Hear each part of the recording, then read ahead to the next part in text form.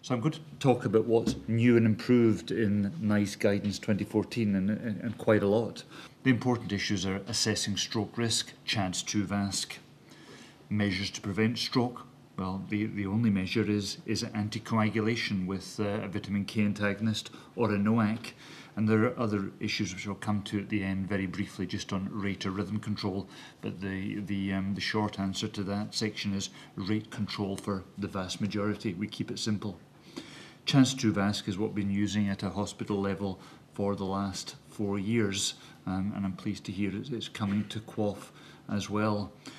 We're increasingly using assessments of bleeding risk, either informally or using the HAS-BLES scores, not so that we shy away from anticoagulating high-risk patients with warfarin or NOACs, but so that we can highlight these patients who are at bleeding risk and potentially treating reversible causes of bleeding that allow us to introduce anticoagulation safer.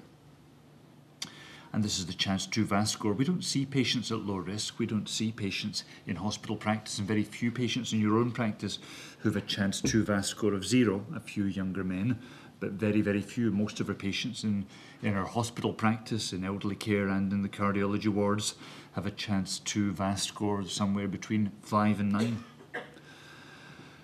There are no low-risk patients, and even if we take the scoring system you're currently using, Chance 2, you will see very few patients with a Chance 2 score of 0, where this annual stroke risk broadly equates to the hemorrhagic risks of antiplatelet or, nowadays, anticoagulant drug therapy.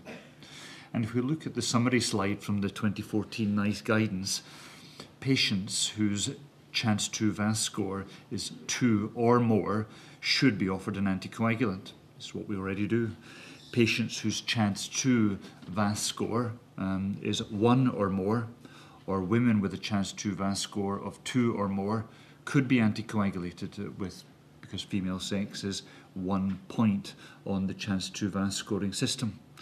And although we will see, each of us might see no more than half a dozen patients who have a Chance 2 VASC score in any given year of 0, most of these patients need anticoagulated with warfarin or rivaroxaban in any case, because these are often younger and highly symptomatic patients who require anticoagulation as a prelude to cardioversion or AF ablation.